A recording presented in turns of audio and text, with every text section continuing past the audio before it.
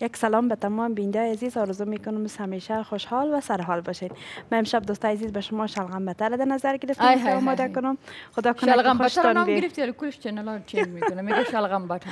نه دوستای عزیز تو باید نباشه، باید نه نمو میکاپ آرتیست ما خانم گفت میگه خود سایس امروز ما در استودیو نمیشینم. نه امی شلغم و پالک سکنین زردک یا که کلش یک جای شو چقدر فواید داره، بسیار فواید خاص داره. مگه یگان کسی میگه خوش نداره، باز خودت برش گفتی که نه ما امروز یک رقم گفتم میکنیم که شما خوش نمیاد. بله دوستای عزیز شلغم بته چند رقم است. بسیاری را قورمه جور میکنن، دایش گوشت میندازن. من امروز در نظر گرفتم که این برنج اضافه کنم دوستای عزیز، بخاطر که بسیاری از گوشت پرهیز میباشن.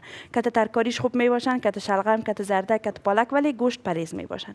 دوستای عزیز پالک داریم، پیاز است، زردک است، شلغم است، برنج است، مرچ سیاه است، مرچ سرخ است، مصالحه قورمه است، 4 مصالحه برنج است و نمک میباشه. یک دفعه سعی میکنیم ریکارد که چند شده. یک سوال دارم، یعنی 4 مصالحه؟ ای 4 مصالحه زیره داره، مصالحه دیگه که تند است، مصالحه تند است دیگه، ایل کلان داره. او به 4 مصالحه برنج میگن.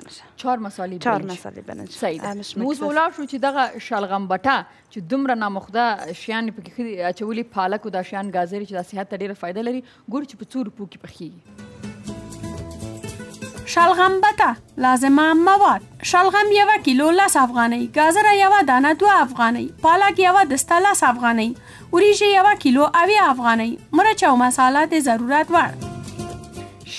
نو اوس به ولاړ شو چې دغه شلغم بټه څنګه پخیږي یلدا جانه؟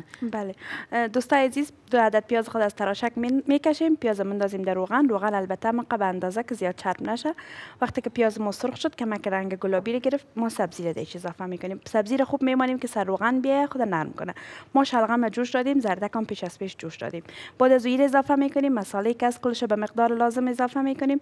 برنج خود جدا صاف میکنیم. برنج مثل که بر چلو جوش میتین صاف میکنیم، جدا میمانیم که اوش رفت صاف شد. بعد از اینکه لواب از تیار شد، شلغم و پیاز یا کلش میکس شد، سر روغن آمد، نمک کل چیز برابر شد، این برنج در سرش میندازیم که تمام لواب ازی برنج ما برای 10 یا 15 دقیقه دم میدیم. بعد از اون میکشیم و بسیار یک چیز مزه‌دار و بسیار یک چیز مفید میباشه. د شلغم بټم تیار ده.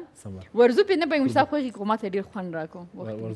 راځه چې ورزو په سیدا نو تاسو ته خوشپه غواړم. ډیره مننه چې تر دې مهاله لمون سره وای په لوی الله مسپارم تل د افغانستان د الله پامه.